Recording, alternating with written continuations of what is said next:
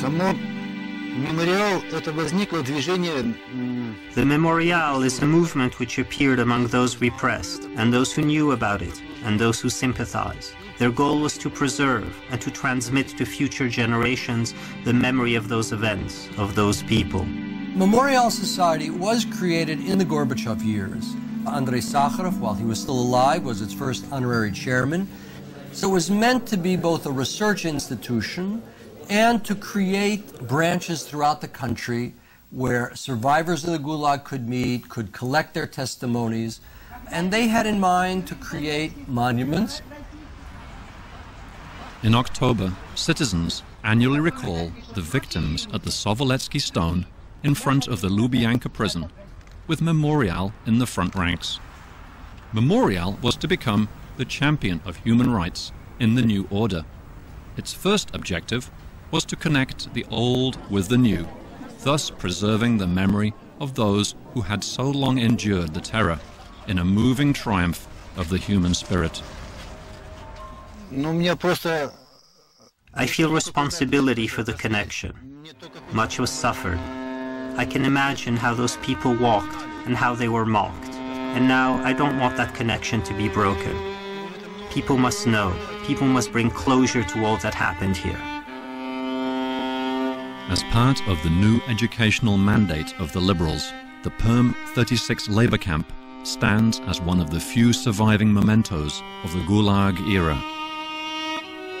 Viktor Shmirov recounts the abuses of human rights via the history of Perm. In the history of the camp, there were 3 periods. The Gulag period, the period of the zone for convicted workers of the security organs, and its time as a political camp.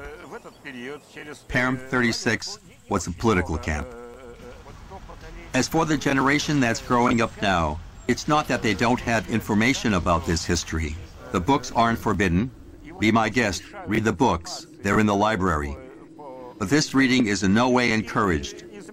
In the history textbooks, the word Gulag, in the most recent textbook, was mentioned twice.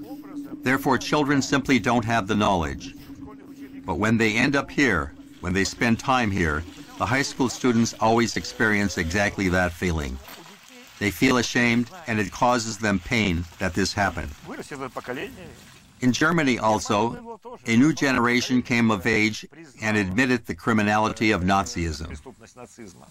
The Gulag itself, even though there are heroic groups like Memorial and others that are doing their best to keep alive memories of what happened then, there are also many, including some in Putin's entourage and in the government that succeeded Putin, who want to do their best to whitewash that or airbrush it from Soviet history. With the new liberalism of Glasnost came a moral cleansing which inevitably sparked unsettling questions about the past, then unrest, and ultimately fear. All liberal causes swiftly were discredited. The reformers and dissidents had drifted too far out in front of the great mass of the Russian body politic, which has always moved very slowly. They weren't comfortable with that kind of thing. Too much uncertainty, too much chaos, too much unruliness, too much disorder. And then again, well, okay, we've got to tighten up the ship. We can't have people on the extremes. We've got to conform and behave. And if anybody who's making too much noise, who's making too many waves, we have to put them in their place. Under Gorbachev, the latter half of Gorbachev, the society began to unravel. Under Yeltsin, it unraveled. And it opened the door for somebody to come along and say, we're going to restore order, and that's where Putin, of course, excels. In retrospect, now Prime Minister Vladimir Putin, the rugged, iron-willed ex-KGB man, seems to have been born for a major role in Russian politics. Even if, briefly, the American president warmly proclaimed him to be a man the West can do business with. That was never where Putin's heart was. Putin wants very much to restore Russia's role as a superpower. I've heard him speak about this several times, and there is a sense that nobody paid attention to us before. And we were a superpower. It was our great disgrace, our humiliation, that we lost that status when the Soviet Union fell apart. And we want to build that up again. In building it up again, one has to gloss over the past. After Vladimir Putin came to power, there has been a steady, not full-scale rehabilitation of Stalin, but certainly a revival of many official, favorable references to Stalin. In addition, the Communist Party in Russia has always admired Stalin and has never made any pretense otherwise. It has remained unabashedly admiring of Stalin. Russia has changed. It is a different country. It is richer for its oil supply and steeped in consumer options to please a stronger middle class.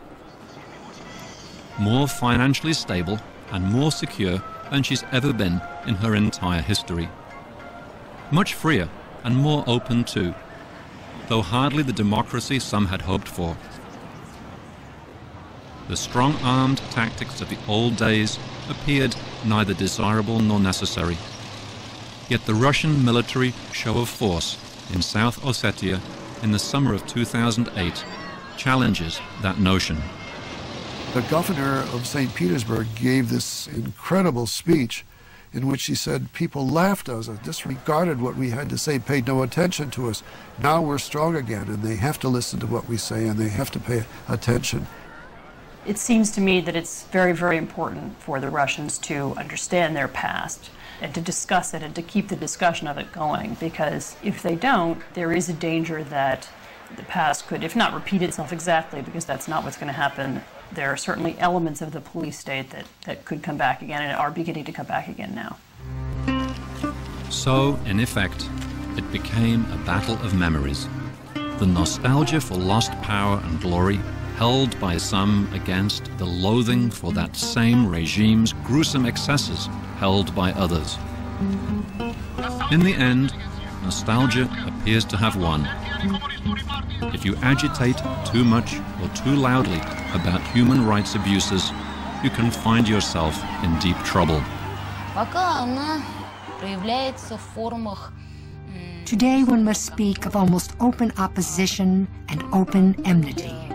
That mild malevolence of the recent past has become open hostility, enmity on the part of the government toward Memorial. This government enmity was displayed to chilling effect on December 4th, 2008, when elements of the security forces stormed the Memorial offices in St. Petersburg. In a raid lasting 7 hours, these masked officers cut the phone lines and seized computers and archival materials. Russia today is at the crossroads. A memorial has helped significantly in pointing out directions. As for the guilty, however, those who were the merchants of the terror, the heartless abusers of human rights, are still around in significant numbers. Yet they walk freely. As for punishment, there is no one to punish. The entire government is made up of those very people. They aren't going to punish themselves. There is no one to punish. I don't think that Putin's government, I don't know about Medvedev, but Putin's government doesn't think there is a problem with human rights, because he truly believes, like a lot of despots, in fact, that whatever they do for the good of the nation, and they are the only ones who know what the good of the nation is. Russia will bear on. She always has. But some wonder how this nation can manage all the inherent contradictions she tolerates with that lingering stoicism shaped by her painful history. Might, in the end, the illusion fail to suppress the reality? I can't understand how you can live next door to somebody who may have denounced you and then come back and then just go about life without some kind of resentment, without some kind of punishment, without some kind of retribution. Almost every family had some relative or some acquaintance who had been imprisoned or sent to a gulag or executed. So it wasn't exactly that it was a big secret that nobody knew about it. And how people could live with this kind of thing is something that I just cannot understand. And yet they can, and do. Russians evoke and discard what has been often called the unmanageable past for the sake of the future. Yet they can be comfortable with their somber history. Vigilance and a moral conscience, provided by human rights groups like Memorial, may eventually thaw out the iced-over memories. In 2003, at the 50th anniversary of Stalin's death, Anne Applebaum wrote about the need to uncover the truth about the Gulag. We need to know why, and each story, each memoir, each document is a piece of the puzzle. Without them, we will wake up one day and realize that we do not know who we are.